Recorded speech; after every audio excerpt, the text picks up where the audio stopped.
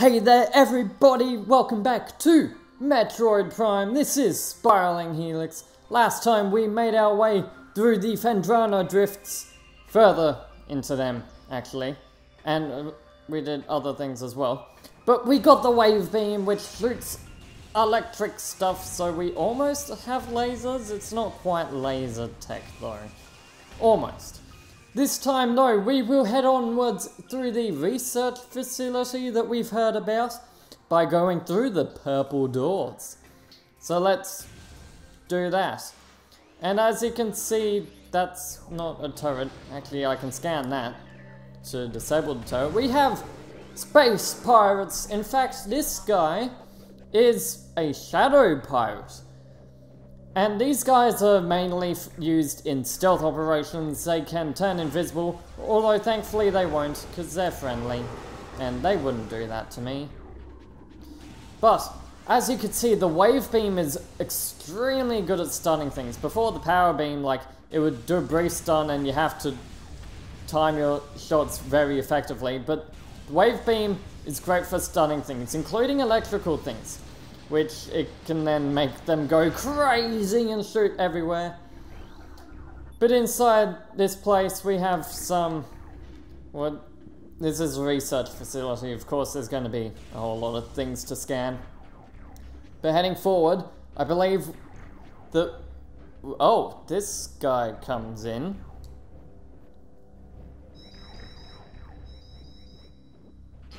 Samus, what are you doing? Just letting it scan you? Come on. Guess we're gonna have to fight these guys. These guys, though. Finally, we are actually scanning the space pirates. It took long enough. We've scanned the shadow pirates and the flying pirates before then. But we can finally scan the space pirates. I recommend you do it now. You won't be able to scan them for quite a while, as shadow pirates tend to be running around in this facility more than these guys. They're your typical bad guys. I like using the wave beam on them. Also, the wave beam, a bit like missiles, will home in on enemies. So I can like aim up off to left and it will home in around corners and stuff. Very good use of attack, the wave beam is. And I actually like using a lot against the power beam. It's pretty much... the power beam has rapid fire. That's the only advantage it has. Plus, pretty much every door, except for this one that I'm going to right now, every door is purple, pretty much. So we have some phazon and some thermal stones or stuff like that. Phazon ore, which is pretty much stones. You can detect it with thermal, blah blah blah. It's research. East Quarantine Cave restricted to blue level security. Well, I wonder what blue level means. And we have Project Titan specimen immobilized in the quarantine cave. Relocation is recommended, but we have a map station first. And I can't even remember if I went over it back in the research frigate, but once you do collect a map from a map station, by the way, this is the research lab. This over here, totally not a boss arena at all. But this is the research lab here. We got a few bigger rooms here and here. Got a thing there and thing there, and that's pretty much it. That's all the map reveals. And I love this glitch. If you skip the map cutscene, this will come down as if you're going through it. It's really funny. But as you can see, I can't scan it after I get the map, so it is a missable scan. So make sure you get them too. I say after I go and get the map. Anyway, even though we defeated all the space pirates, there is still one of these. Are these regular? Yeah, they're regular. The turrets do get an upgrade later in the game, so like, just checking. Now, sometimes I like using the wave beam on the turrets because it homes in and it's actually hard enough to hit the turrets as is. However, when it goes crazy, yes, it can hit the pirates, but you're not really gonna be hitting pirates with those things. You're gonna get hit more so. And we have a force field. It's been a while since we've seen a force field. We can just deactivate it. Access to Research Lab Hydra granted. And deactivating that, there are of course some pirates walking around. Are these normal? Okay, they are normal. So I guess all the pirates here are normal until we kill them all, and then they're dead space pirates. Is there more? I think there's more further up. Also, while I'm scanning all the panels here, the space pirate music. This is the first time we're hearing it, or the last room was the first time we're hearing it. Or the room before last, you know what room I mean. But it is an awesome battle music thing. And now that we are scanning all these panels, most of which are going to be talking about Phazon and all of that stuff, you can guess what's going to happen. We have a whole bunch of the pirate data that we'll be scanning. Yes, I say data, not data. Although I'll probably say data later on in the game anyway. I say both. So this is about mining operations for Phazon and getting stuff. This one, you can read all of these. I'll try and keep them on screen for a bit so I'm not like... keep the... Oh, just watch the videos, it'll all work out there. So this is about terraforming on Talon 4 and creatures and stuff. And that's 50% of the logbook scanned! Woo! Sweet! And in saying that, now that we have 50% of the logbook scanned, upon completing different like requirements in the game, like scanning the logbook, like scanning oh so much of the logbook, and like, so like 50%, 75%, 100%, I don't know the exact numbers, but they will unlock some special bonuses that you can access from the main menu of the game, no matter if you're in the trilogy version or the original version. And I thought there would be another pirate data over there. Oh, there it is. Okay. But, which one's this about? Parasites, it seems to be all about. And how they're very resilient, as we'll see a few variations. We've seen the ice, we've seen the normal one that the pirates can't take care of, and others. But, I can't even remember, right. Bonuses! That's what I was talking don't scan that now, don't scan that now. But bonuses. So, are you not dead? I thought you were dead. How are you not dead yet? There we go. So, bonuses. You also get access to a few bonuses. To actually unlock the bonuses, you use those tokens we've been collecting. And I'll go into those a bit more later on. Like probably in a bonus episode or just near the end of the playthrough. But there's still more pirates. Wow, there's heaps in this room. One more here, there you are. But you also unlock a few of them, the art books I believe you unlock just by getting a certain way into the game. I believe you unlock a specific thing after you defeat Flagra. I could be wrong there, but I think after you defeat Flagra, you get some stuff. And this is all just boring stuff about Phazon and mutation strains and how they've gone through a lot of experiments. Do not handle sedated xenomes. And also they're using it to power up different creatures, get them to the next level. We've named it Strain Vertigo, or the current strain it seems, or a previous one, I don't know. Tissue samples to be hand-carried to Lab Hydra. And what's this pirate data about? No, not opening the map. Don't know how I managed to do that. Research Outpost Glacier 1 in the Fendrana Drifts is operating at 85% capacity. So I guess this whole outpost is called Glacier 1. I just call it the research lab. And other stuff good for keeping creatures cold.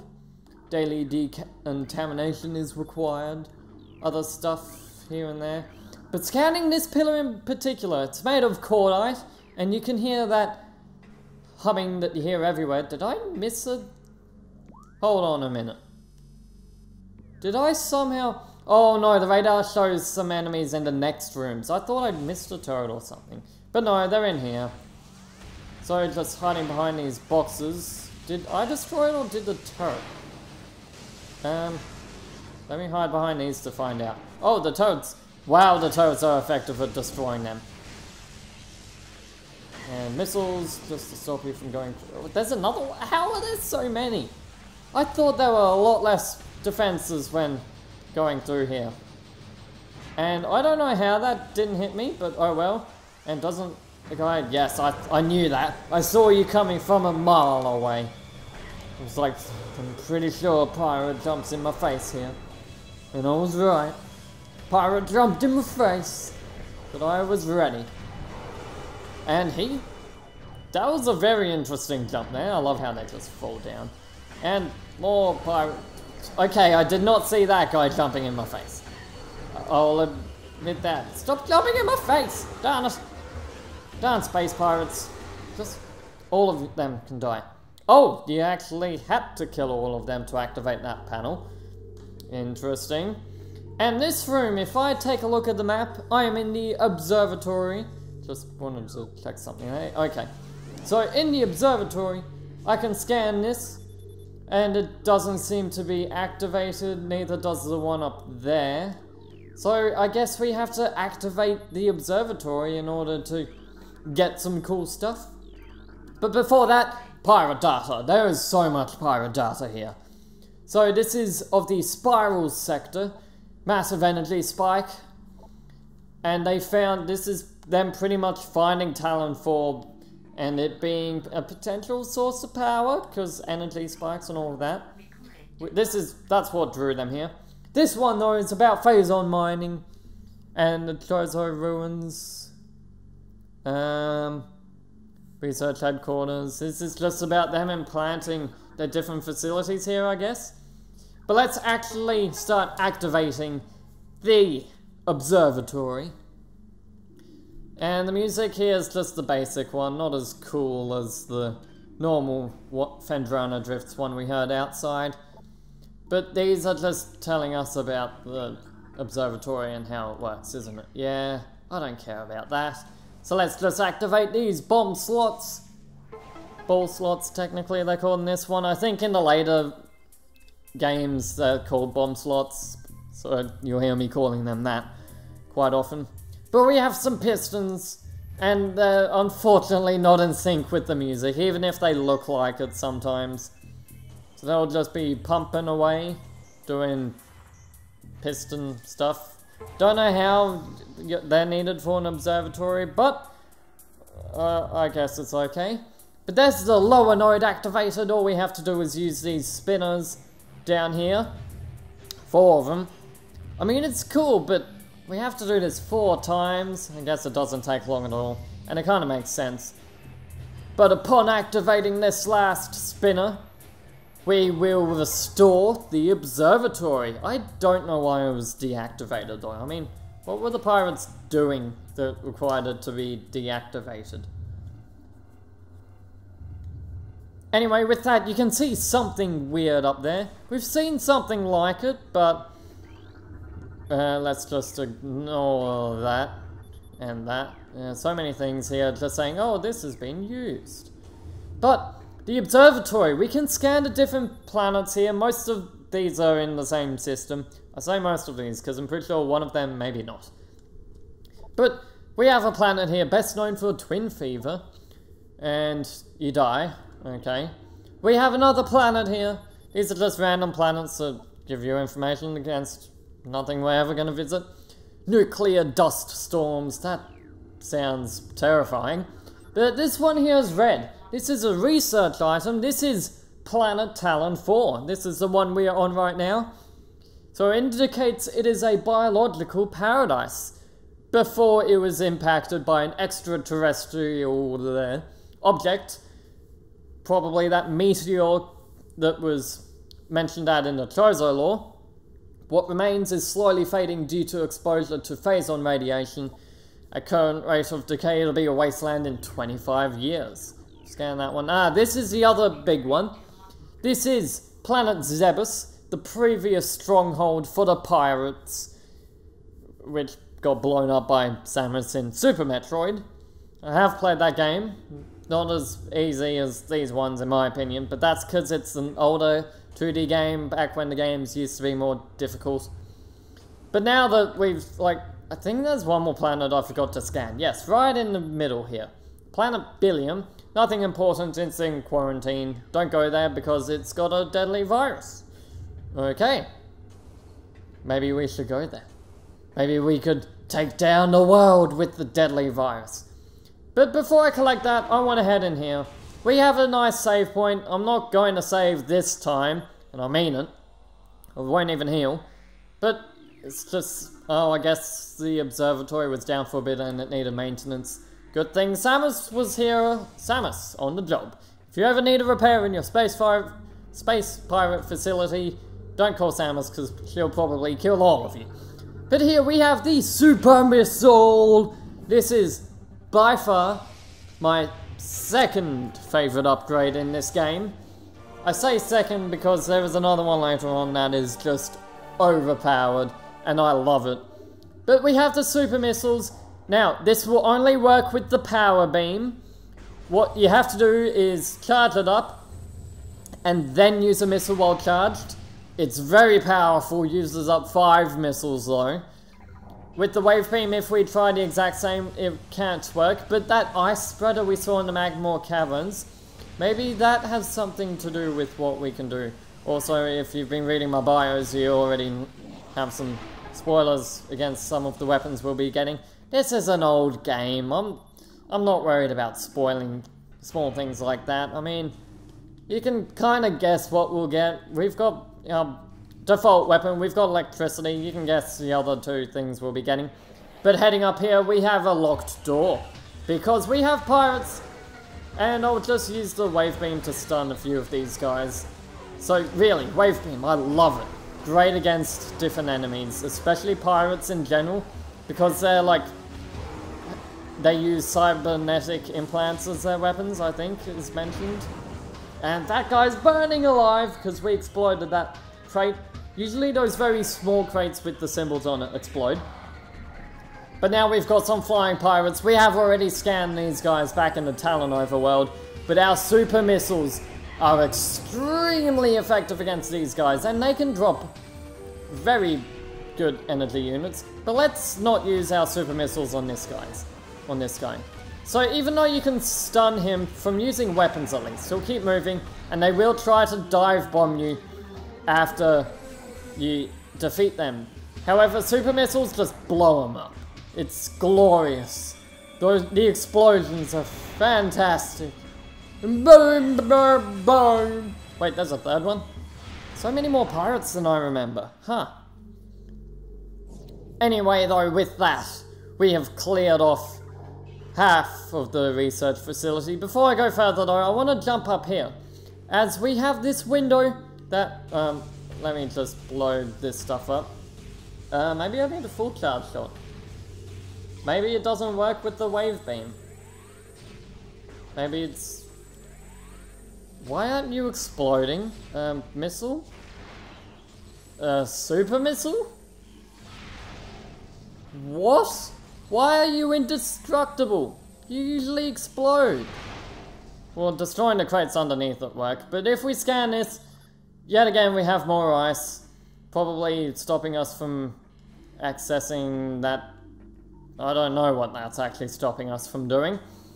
But if we take a look at our map, we are in the control tower. One of the artifacts should be in this room, but we just don't know how to get it. So let's make our way onwards, and we can't get it, by the way.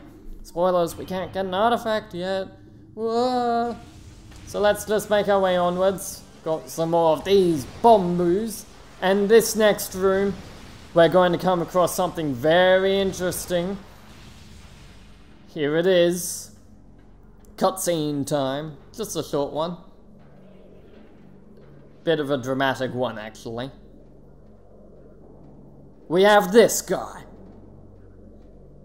It's a flying jellyfish. We have flying jellyfish guy. Just sitting in that containment field. And no matter what we do, we actually can't proceed until... Oh wait, that door locks as well? Wow, I did not know that. So we're stuck in this room until we do a specific something.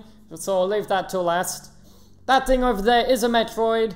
All of these things are studying Metroids. They are considered to be, across the whole franchise, obviously, the namesake of the Metroid franchise. It is the ultimate weapon that the pirates have been using. And, oh, this is actually interesting. I want to read this one.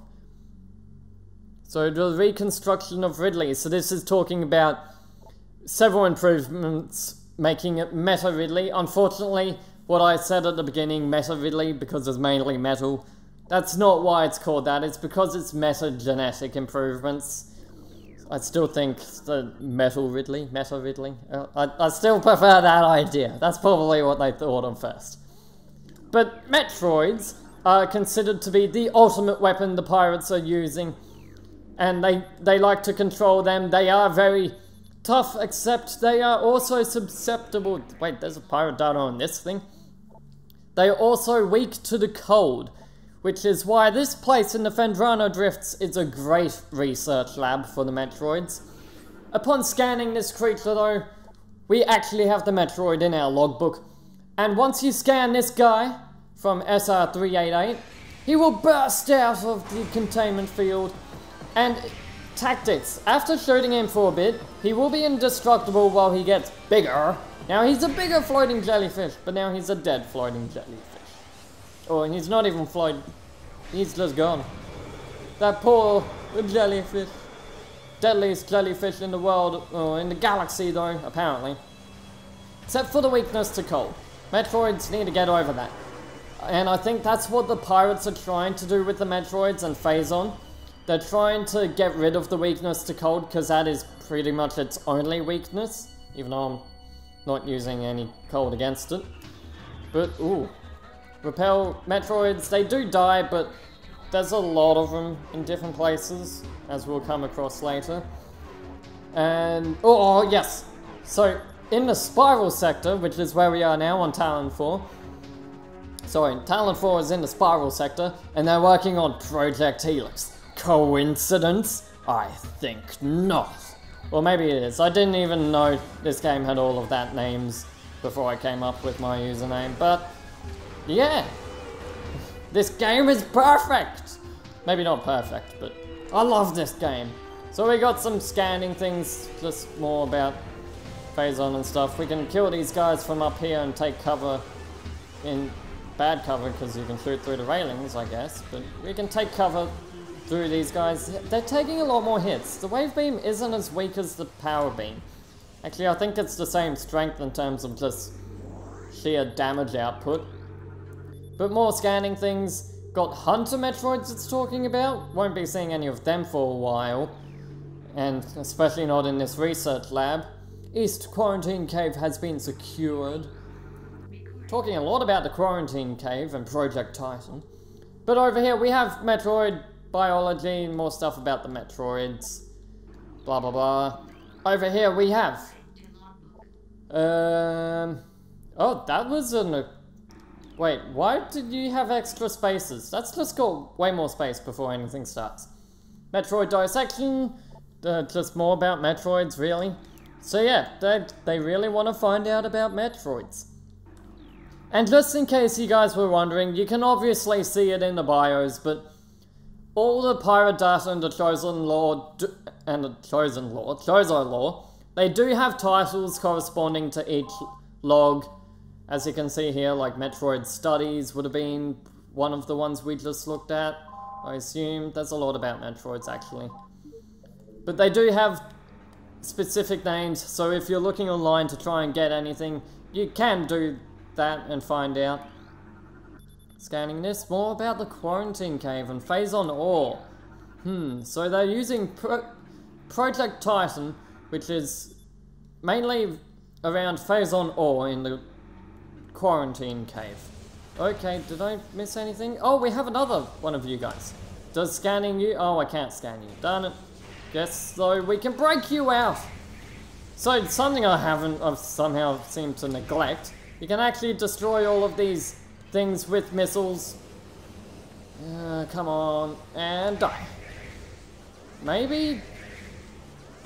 Okay, I guess just maybe the wave beam is weaker than the power beam. If not, then I guess it's just that the game is a lot harder than I remember it being on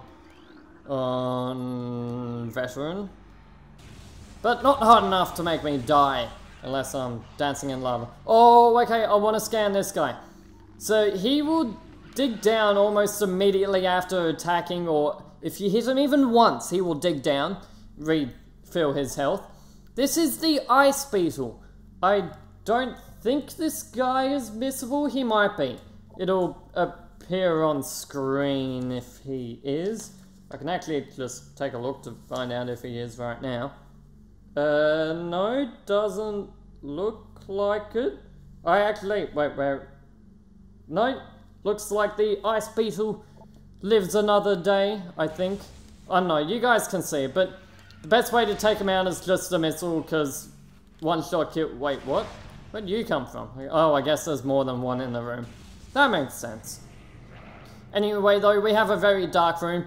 I want to pull out my power beam, take out this pirate over here. Completely missed the pirate over here. But the reason why I want to pull out my power beam in here is because we have some flying pirates down there. And that was a pathetic excuse of a super missile. But yeah, those explosions are really annoying. That's why I like using super missiles, just take them out quickly, because they're really annoying enemies. But before I scan that red thing, we have a massive containment unit down there with 3 levels of security, even though you can't see it all that well. On 3 different levels in this room, we have a control panel that will deactivate a different level of the security around that force field. Testing of thermal imaging software complete. We can download it if we get past that force field, it seems. And as I continue to make my way down, I don't think there's any enemies. There might be some turrets though. Are there turrets? Yes, I see you hiding down there. And that... Oh, my missiles are low. Maybe I'll stick to the wave beam. Super missiles. They eat through your missiles very quickly. So the problem with the wave beam is that it can be a bit too direct and like... So if I'm shooting from up here, it might have hit that walkway before it gets to the thing. And take a jump of leap. I don't know. So that's the second panel deactivated. We are one step closer to the thermal imaging software. Or thermal visor, as it is actually called. Although we can't scan it because of the force field is blocking us. And there is the final panel. And now we can collect the thermal visor right after I scan all these panels all around me. So, just more about the thermal imaging system. Is that all it's about? Really? Well, that was boring. Seems we have a white door here that we cannot get through with any of our weapons. We have some Metroids around the place too. None on this floor. Why isn't... So all of these are moving, but why isn't this one? Huh. Oh well, missiles don't break those ones though.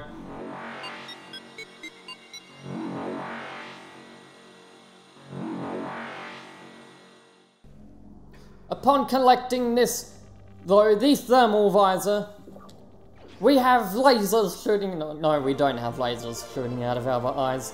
Imagine if we did though. That'd be so awesome. So sorry for the semi-boring scan field episode here.